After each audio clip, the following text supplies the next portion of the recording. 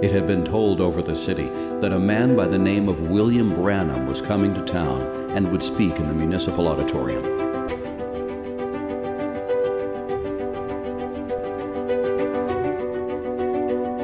And gifts of healing were being manifest in his ministry. For, believe it or not, despite the trend of materialistic thinking that is engulfed, what was the attraction that had brought together this large concourse of people?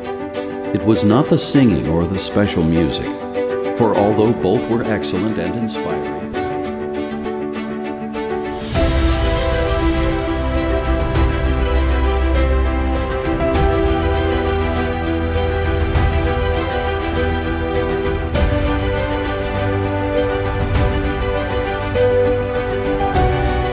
18 people were prayed for that night. Among these was a man that had been crippled for years.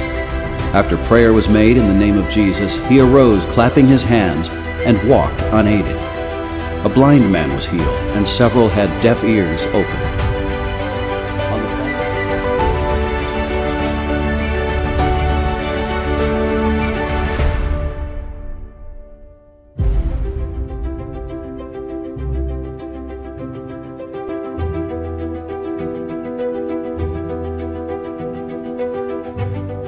How many read my little book back there, my book, Man Sent from God?